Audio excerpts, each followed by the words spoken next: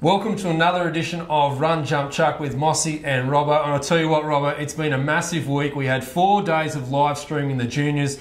We also had the track classic in there as well, mate. And I finally did get some sleep on this tour because it was just insane on the weekend. Yeah, look, I think I saw you just huddled up in the fetal position on about Sunday afternoon. It was just then. It was a massive weekend. Yeah, I've just woken him up. Mate, absolutely huge. Great to see all those juniors competing from all across Australia. And yeah, love to see the action there. We had Jack Hale getting his 3 gold medals there. But Brandon Harrigan from Queensland, Jordan Shelley, the sprinters, boys and girls, lots to like about all of that. But what about the big ticket? What did the crowd come to see on Saturday night? Everyone, admit one, they came to see David Rudisha, the 800-metre world champion, Olympic gold medalist, mate. And unfortunately, that wasn't the big ticket item on the night. Well, it was big, and look, the stands were chockers out there. I've been out there for a few years. I've never seen it as packed. He certainly had a huge presence, Rudisha, on the track, and he got the win, 1:45.01. But the run of the night, Mossy, you could argue, was Ellen Nelson. We can see here, look, she's managed to take the scalps of Sally Pearson and Mel Breen across her favoured 200-metre event. But a big moment for Ella Nelson, and we had to catch up with her after the race. Well, we learned from last year especially, and really learned that we got to be closer around the bend, and that's what I really tried to do today, and it succeeded, and I couldn't be happier. Tell us about that time. It's a PB. How good's that? It's Congratulations. Awesome. Thank you so much. Couldn't be, like, you can't expect anything more than a PB. World Champs qualifier is even closer now, so I can't wait, and hopefully have another good crack at Nationals. Excellent. Well, there's that box. It's waiting to be ticked. Brandon Starc over here has put the tick in that box tonight. I know, how exciting. I couldn't be happier for Brandon either. Actually seeing him jump pumped me up so much. Awesome. I actually yelled, and they were all like, oh, what just happened? So, really happy for Brandon, really happy for myself. A couple of youngsters really coming through.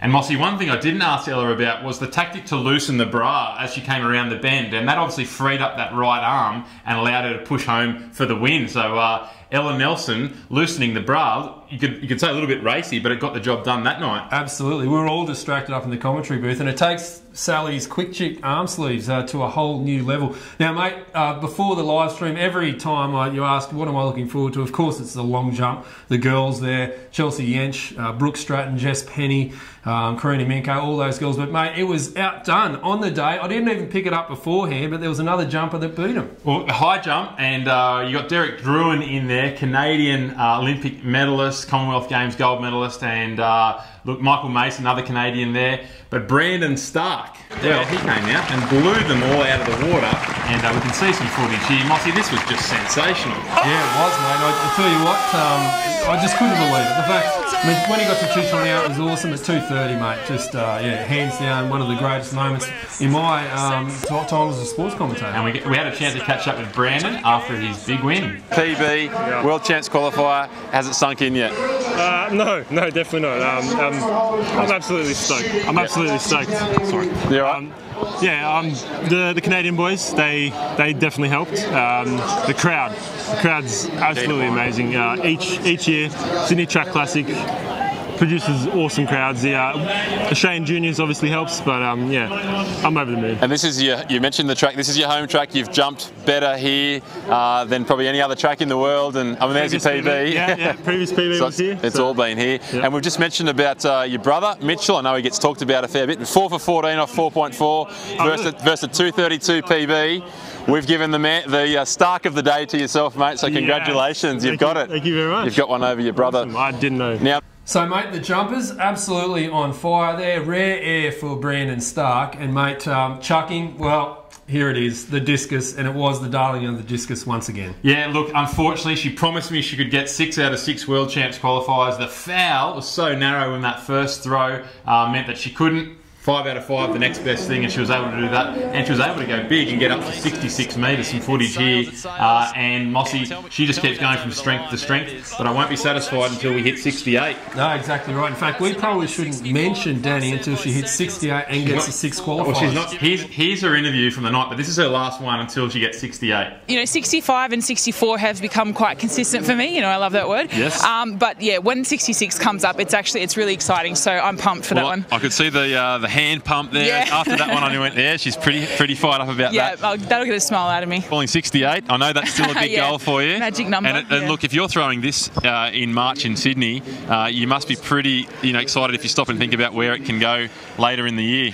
Yeah, it is. Everyone always talks about building throughout the year, and it is the domestic season, and we're still in really hard work. But for me, I'm just enjoying throwing and enjoying just it feeling really good and feeling smooth and consistent. So yeah, it is further than what I threw here last year, so that's a big bonus. So yeah, I'm just really excited and looking forward to nationals. Now, mate, plenty of news going on in the world, but also the world of athletics and the world of Dave Robbo. Well, look, athletics is all in the headlines, Mossy, and yeah, had the fortunate chance to jump into the studios at ABC News 24 and have a quick chat about the oldest and most pure sport of all. Dave, can you just give us a snapshot of the health of Australian athletics at the moment, given the popularity of the other sports, particularly as we head into the football season, obviously? Yeah, look, I'm lucky enough to be quite close to it this season with the live streaming that we've been doing following the tour around the country. I'm sensing, look, we had a boom time during over the 2000 Olympic Games, and we had Kathy Freeman and big names that were there, Matt Shervington there as well. We've had a bit of a lull in probably the last 8, 9, 10 years, but I'm sensing a real resurgence in athletics, renaissance, I guess, and a lot of the younger talent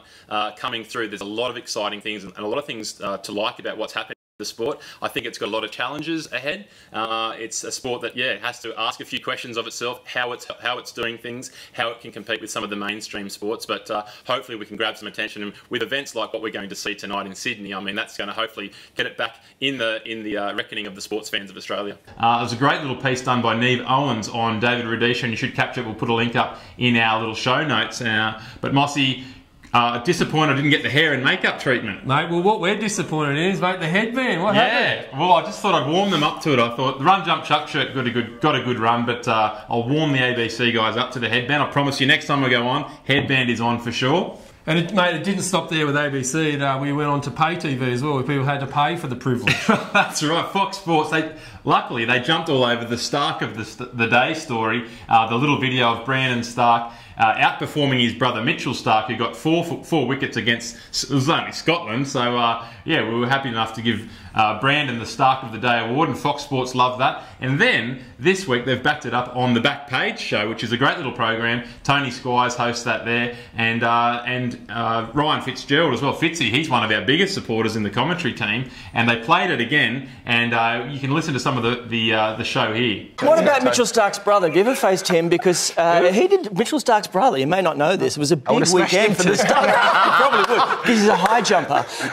2.3 metres he cleared the weekend. It's best in Australia for how long, Fitzy? God, 1999. Tim Forsyth was the last time to jump this. But have a listen to the commentators here. This is very funny. They get very excited.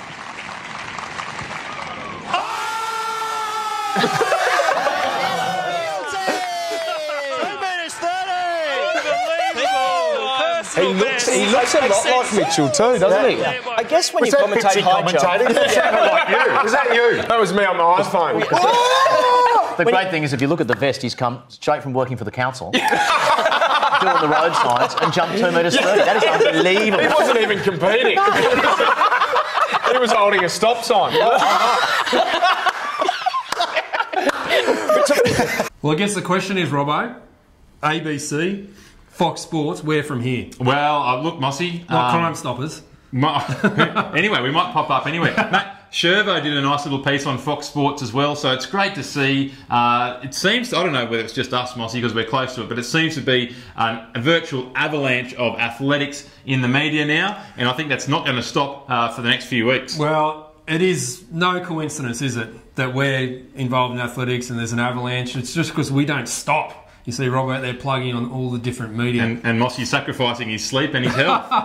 Absolutely. Now, mate's sacrificed this week in the car because, unfortunately, the girl we had down to do it, Madi, Heiner, she wanted me to produce my licence and I didn't have it on me. I was waiting for this to happen, Mossy, so it couldn't happen. I got caught out finally.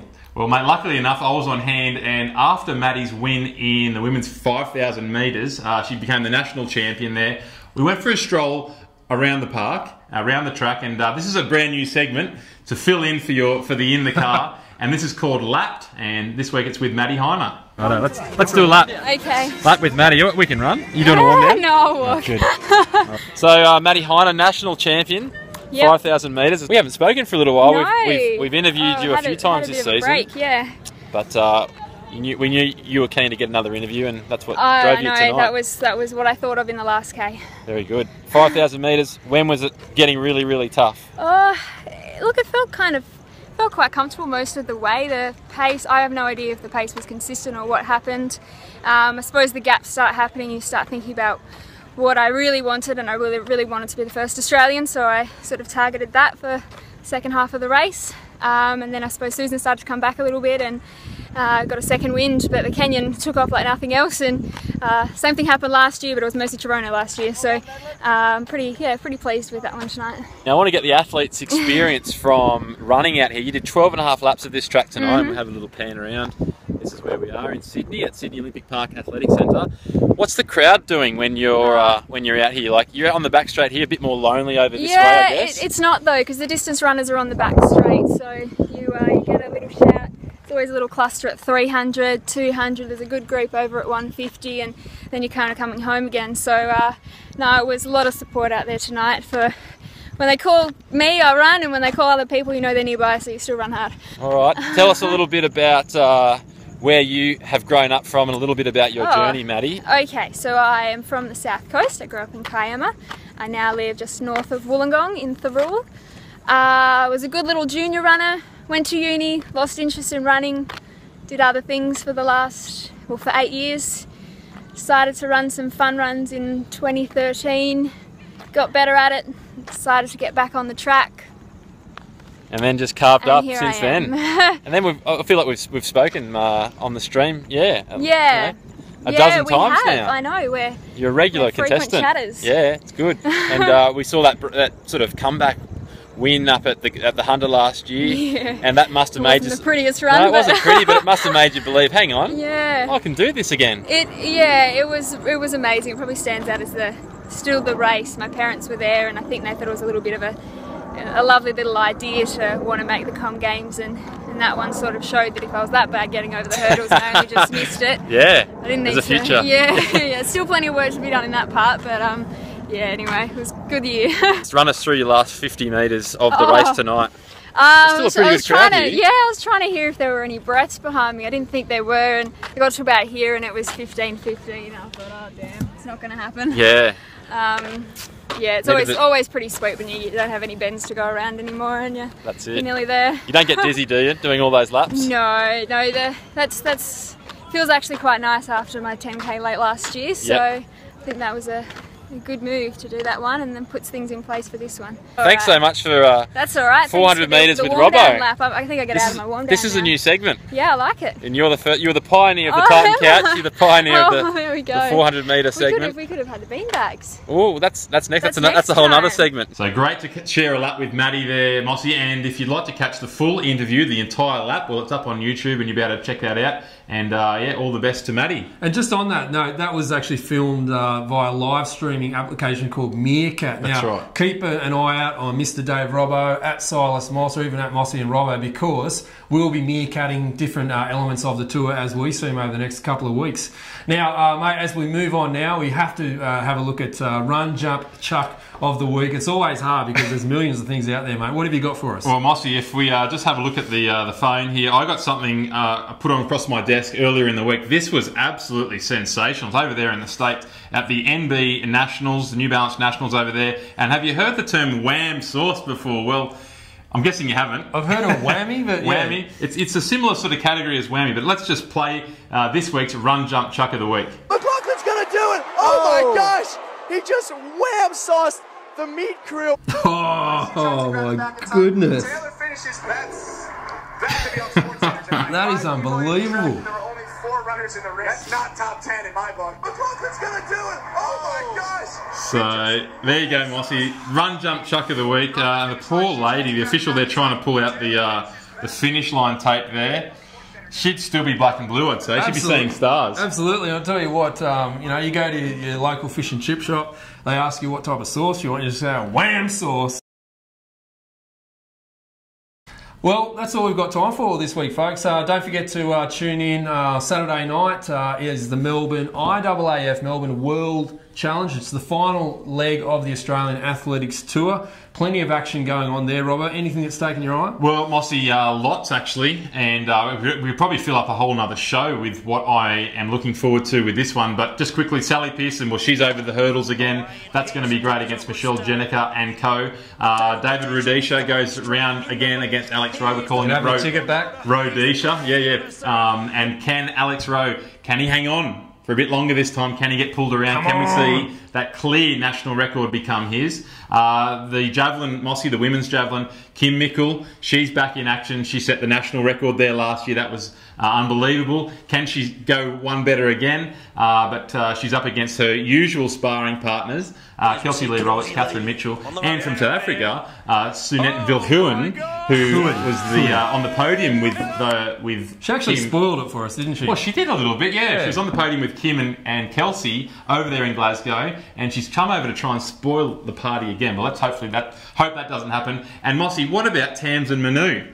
When I saw her name linked with us, I thought, oh, okay, she's coming back on the live stream. But even better than the live stream, Tamsin Manu is.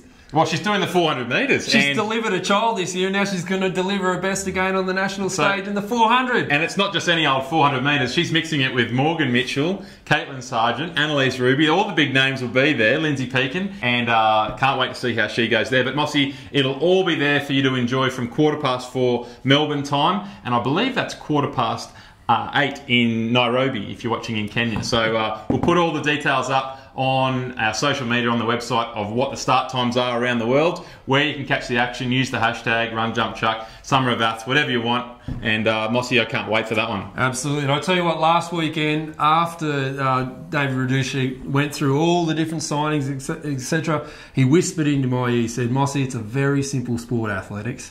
Run, jump, and chuck.